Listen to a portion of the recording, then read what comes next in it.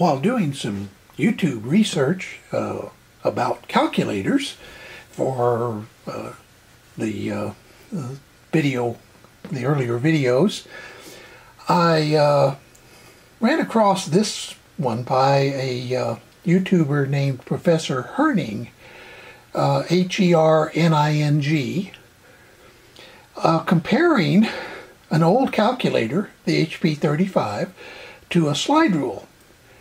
And it invoked some memories that I'll tell you about at the end. But among other things, it led me to his YouTube page. And on his page are a bunch of videos about slide rules. You can see them here. They go on and on and on. In fact, I think he has 57 or so slide rule videos. So that caused me to, nostalgia swept over me, and I decided to revisit my slide rule collection. A little overview of slide rules, and I gave it the subtitle, Middle Ages to the Moon. And the reason is that slide rules were the way that engineers calculated things for hundreds of years. And finally, in the 1970s, electronic calculators began to be small enough and cheap enough, although they still weren't very cheap, that they began to make inroads into slide rules, and by the late 70s had pretty much displaced slide rules in engineering, certainly in education and even in the engineering labs. So I thought it might be interesting just to kind of look at the history of slide rules and how far back they go. They actually, at least the basis logarithms, go back to 1614. And in 1620, Edmund Gunter was using a log scale, that is a scale laid out logarithmically, and a pair of calipers to do some computation. Later, William Gunter, I'm sorry, I'm a little ahead of myself. I'm mixing these two names up. William Outred, and by the way, there's a very good website and a whole society called the Outred Society on slide rules. I won't go into that here. But he basically invented the first slide rule. In 1675, Isaac Newton used them to a rudimentary cubic scale, today we would call that the K-scale, to solve cubic equations, and then John Warner developed both square and cube scales. Today we would call those the A, B, and the K scale. The inventor of Roget's, or Roget's, depending on how you pronounce it, Thesaurus, also invented the log-log scales that we may or may not talk about. Then, in 1859, Amédée Mannheim, a German artillery officer who was working for Napoleon, invented a slide rule for use in artillery computations that has been called the Mannheim, and I realize I misspelled Mannheim the second time. It should be this way. But one of the most famous slide rules in the world was the Pickett slide rule. It was a pocket slide rule, and that's why I call it the Pocket Pickett to the Moon, because Neil Armstrong carried a slide rule, not just for nostalgia purposes, but actually to do computations. They did what were called delta V computations, which means computing how long to burn a rocket to change the velocity of the space probe, the moon mission, so that it would make course corrections. And he actually used the Pickett slide rule to double check those calculations. So I mentioned earlier the Mannheim slide rule, and these first two slide rules here are essentially Mannheim slide rules. They consist of, let me zoom in a little better on the ends of these.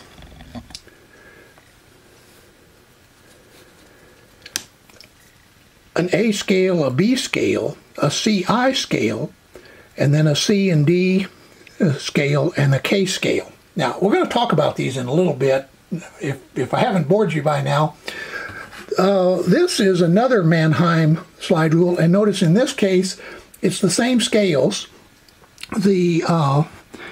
but they are arranged a little differently. In this case, the K scale is at the top, then the A, B, C, I, and then C and D.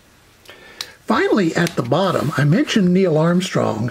This is the type of slide rule, that's a picket, that Neil Armstrong took to the moon. Now, the one he used was not a 25 centimeter. They call it, some people call these 10-inch slide rules. They're really just 25 centimeters. But anyway, this is the type of slide rule that he took, although he used the pocket version. So obviously, this is not the slide rule that Neil Armstrong took to the moon, but one similar to it. Okay, now what I would like to do is talk a little bit about the scales on a slide rule, and then invite people to comment whether this is something they might want to hear more about. I have a middling-sized collection of slide rules of different types over the years and different makes. So here is some thoughts that I have had over the years about collecting slide rules. You can collect them according to chronology, either the early period, the immediate pre-war period, in other words, the 30s. There was very little development of slide rules for the civilian market during the war, but after the war, a lot of the military development of slide rules broke out on the civilian scene, and so there was a lot of post-war development. And then what many people call end of era, when the slide rules finally went out completely, which would be the late 60s through the 70s. The makers that I have collected over the years include K&E, Keffel and Esser, Post, which is actually a slide rule made by Hemi in Japan, and there also I have some Hemi slide rules as well. Pickett, I mentioned earlier, that's the make of the slide rule that Neil Armstrong carried. And then Dietzen, and Dietzen is actually my favorite because for reasons that I may talk about at the end. There are different types of slide rules. I mentioned the Mannheim. There also is what's called a simplex slide rule, which means that it only has one side. The Mannheim is a type of simplex. Then there is the duplex slide rule, which actually has scales on both sides and a cursor on both sides. There is a specialty group called log-log that we may not talk about. It's a little specialized. Only engineers are very generally interested in log-log slide rules. There also are specialty slide rules like slide rules for chemistry, for engineering in general, including mechanical engineering, as well as electronics. I have a few, particularly of the electronics specialty slide rules, so perhaps sometime in a future video I may talk about those. But before we end all of this, let me take one quick look at the scales on a slide rule. Slide rules are based on logarithms, and you may be familiar with logarithms from other math courses, or you may have plotted something on a logarithmic scale. A lot of times frequency response plots and other things are done on a logarithmic scale. At the top is a linear scale, and you notice that each division is the same to the limits of my drafting ability, and starts at 0 on the left and goes to 1 on the right. Well, as I pointed out earlier in the chronology of slide rules, when Napier discovered logarithms and Gunter later put them on a piece of wood, they're laid out like this second scale, with 1 on the left, and the reason is 1 is the log of 0, and in this case the numbers that I'm going to be using are what are called the common logarithms, that is logarithms to the base 10. But it really doesn't matter, because any way you lay out a slide rule, as long as you use a consistent base, the scales can work any way you want. But if you'll notice at 2 is the number just a little above 3. In fact, the actual number is 0.301. And these are now read as the logarithm of the number below. This is on a slide rule is called a D-scale. What I want to emphasize is that when you do multiplication on a slide rule, what you're doing is adding logarithms, adding lengths equal to logarithms, which means it's the same as adding exponents. So, for example, if you take the length of 2 and you add the length of 2 again, you'll come to 4. If you take the length of 3 and you add the length of 2 to the length of 3, you'll come to 5, and so on. In other words, it's the product. While 2 plus 2 is 4, 2 times 2 is also 4. But 3 times 2 is not 5, but 3 times 2 is 6. So if you add 2 and then add the distance for 3, which is this length, to 2, you'll see you come out to 6. That's the basis of slide rules. Now, almost all the other scales on a slide rule are derived from that simple scale. For example, the A scale, which is basically the square and square root scale, is just the D scale shrunk down to half its length and repeated. So in other words, if you look on 4 on the A scale, you see 2 on the D scale, which is the square root of 4. Now, on most slide rules, they will have an A scale and then a repeat of the A scale called the B scale. They'll also have a D scale and a repeat of the D scale called the C scale. And therefore, that forms sort of the basic slide rule, A, B, C, D. Most slide rules also have an L scale, a logarithm scale. But some rules have what's called an inverted C scale, which is just the same as the D scale, except it's on the slide with the C scale. But it reads from right to left instead of from left to right. But it's otherwise exactly the same scale. Finally, many rules have a K scale, and a K scale is simply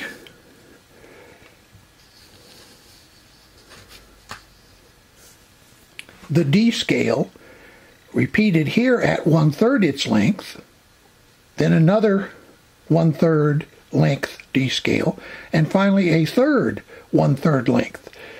So what you wind up here is with the cubes. So for example, the cube of 2 is 8.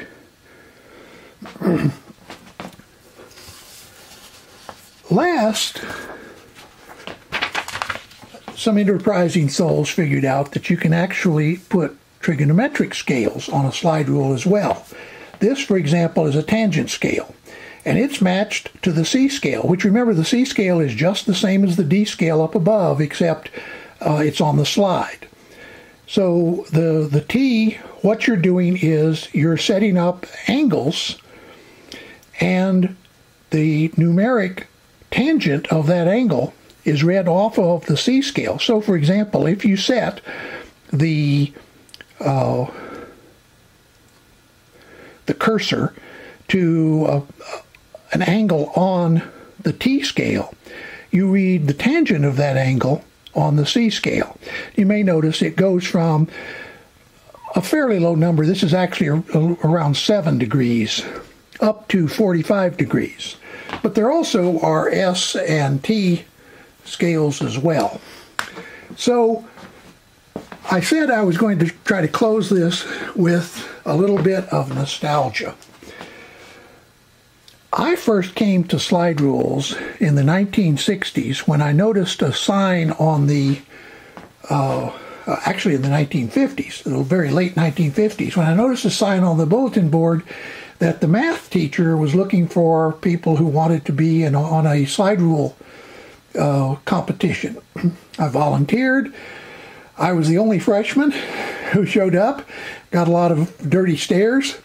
But by a few months later, because it was a no-credit course, everybody else had dropped out. I wound up the only one on the slide rule team.